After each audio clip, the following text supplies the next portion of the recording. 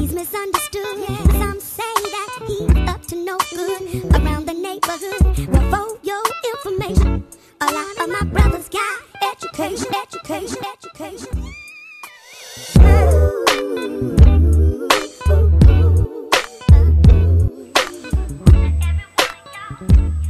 Hello everybody, my name is Josh Clark. This is Desinicism, DESINICISM.com. This is episode number 24.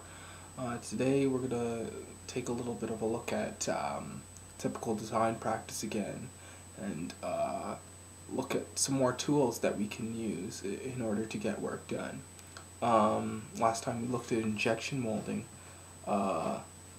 Today we're going to look at some tools that we might use for smaller scale operations.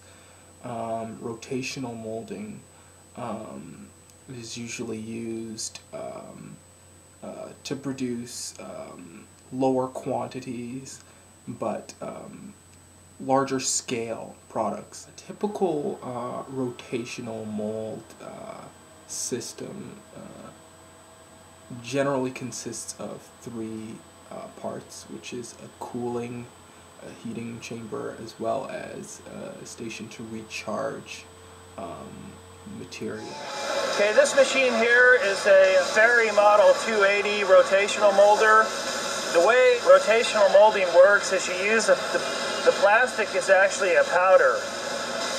We weigh the thing out and we basically bucket into these hollow molds. They go into this big oven where the temperature is about 750 degrees, and it rolls around on 3 axes, and the plastic melts and it coats the inside of the mold basically via gravity. Then it goes into that chamber there, which is a cooling chamber, where they'll spray it with a fine mist of water.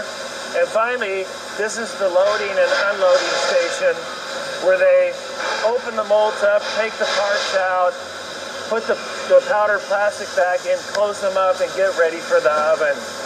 The cool thing about rotomold is a really great way to make hollow parts, and what we at SKB have gotten really good at is making multiple piece molds that go together almost like a Chinese jigsaw puzzle.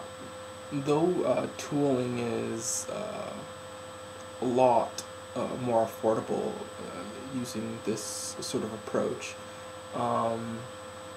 cycle times are a lot longer than injection molding, and the whole process in itself is a lot less efficient than injection molding.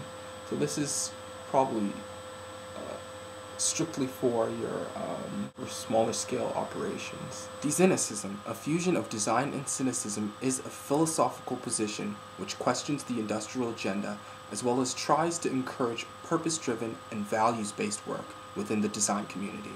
Desinicism.com is a division of Blockaway Innovation and is a global parent and supporter of UNICEF, which strives to ensure health, education, and equality for children everywhere.